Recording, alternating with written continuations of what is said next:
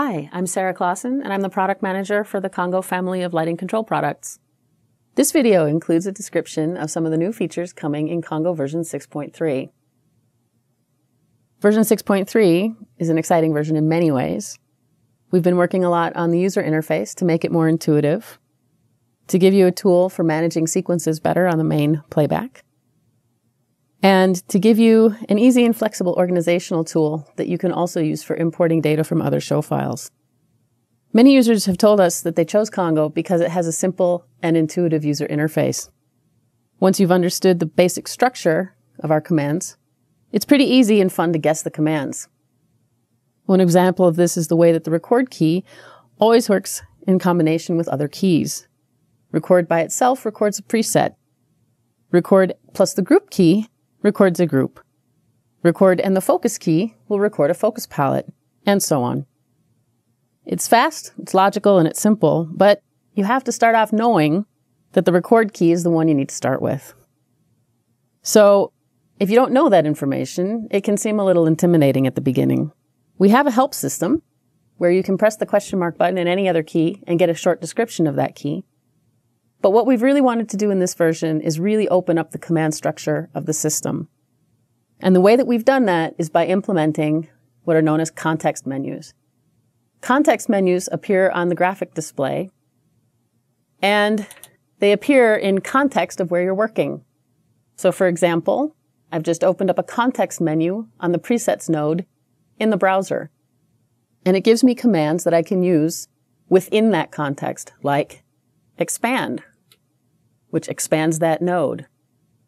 If I open up that context menu again, now because the node is already expanded, I can compress it. So these are, of course, functions that you can do with commands on the keypad, but we tried to make it easier for you to find those commands without having to learn all of the shortcuts in the Congo system. The way that you can open these context menus is to simply use the select key on the face panel of the console. Pressing it twice on a focused item opens up that menu. I can then arrow down through the menu and press modify to perform that command. Hitting select again twice opens up the context menu again, and I can perform that function. If I'm in live, for example, and I go to a channel format, if I press select twice here, I get a different context menu. And these are commands that are related to selected channels. You'll find that context menus now appear in all sorts of places in the software. Some of them are accessible using this double tap select function. Another way to get to them is to use a mouse. So if I'm here in the live view with my mouse and I hit my right click, I get that same menu. And now I can use the mouse to pick a function. Clicking outside the menu gets rid of it. So if I select these two lights, for example, 1 and 4, I right click. I can set those lights to 100%. I can right click. I can record these lights as a group. And I can do all of these things now directly on screen using a pointing device. This is really helpful when you're working offline or if you're working on a PC client with your Congo system. Another new tool that we've developed in this version, you can also get to through a context menu or you can get to through the sequence list editor. And that's a concept called a sequence section marker. And a section marker is simply a flag that you place on a step within a sequence. So if I'm over here in the main playback tab, and for example, I right click on step 3, you'll notice one of the options here is called section marker. If I click on that, you'll notice that this step now is displayed with a blue highlight on it. And then there's this nice, really obvious oval that's around the text on that step. That's really all this is it's an indicator of a section of the sequence on the main playback.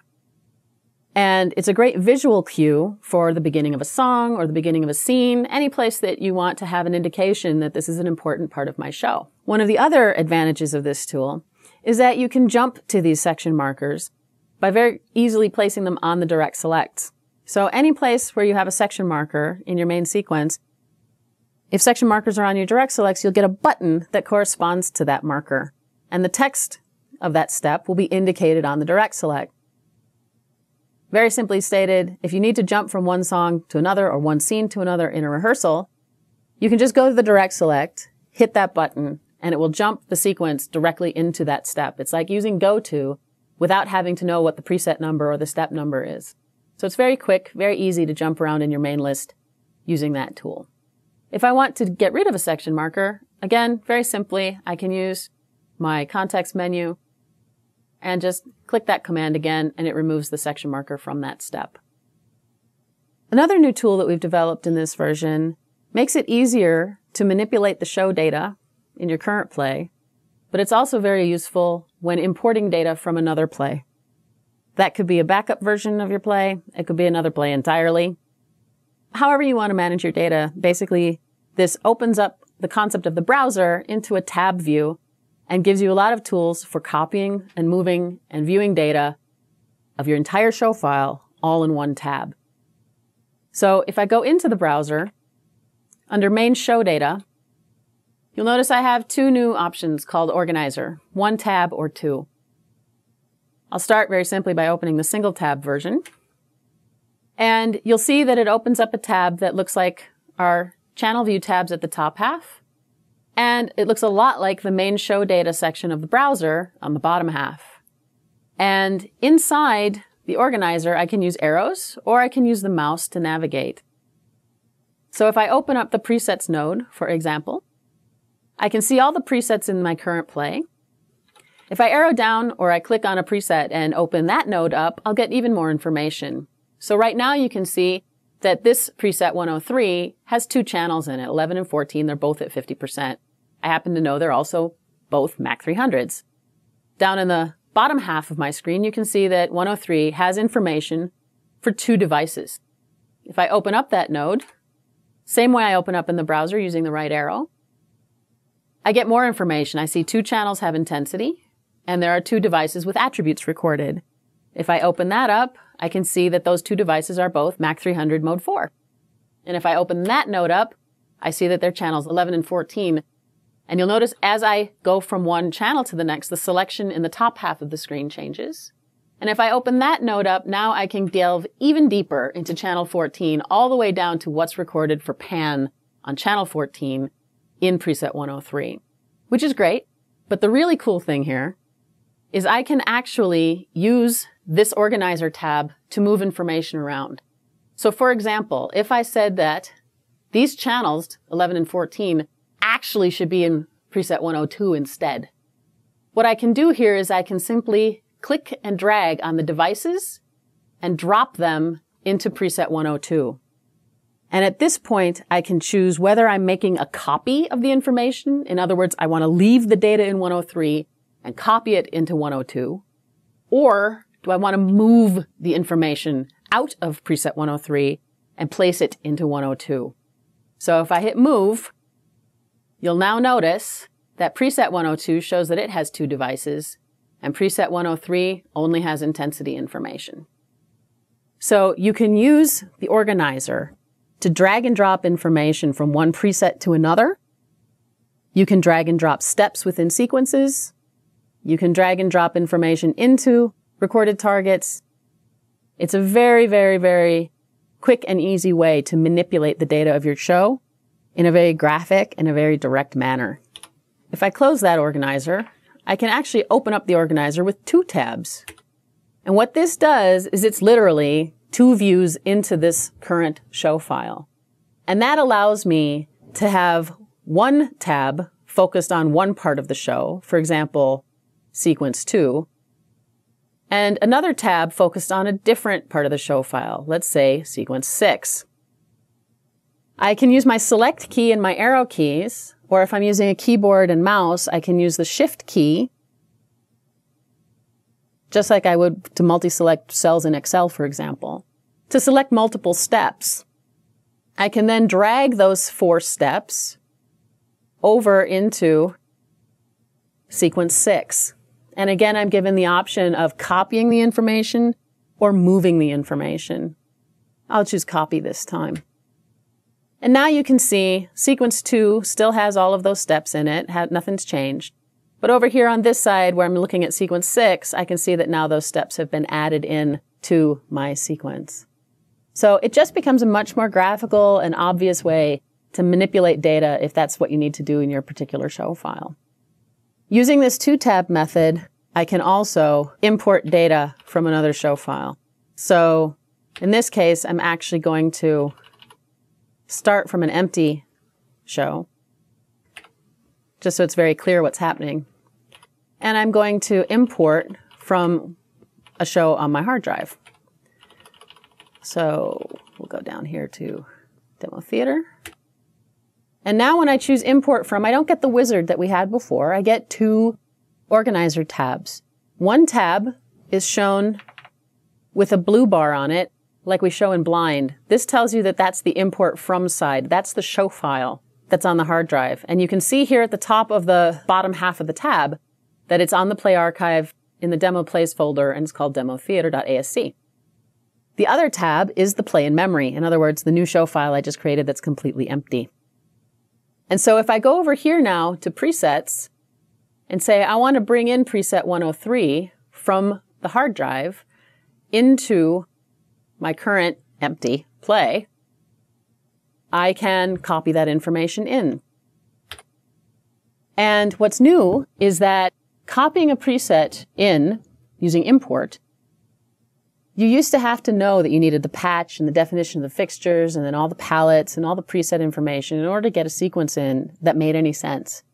In version 6.3, we've improved this.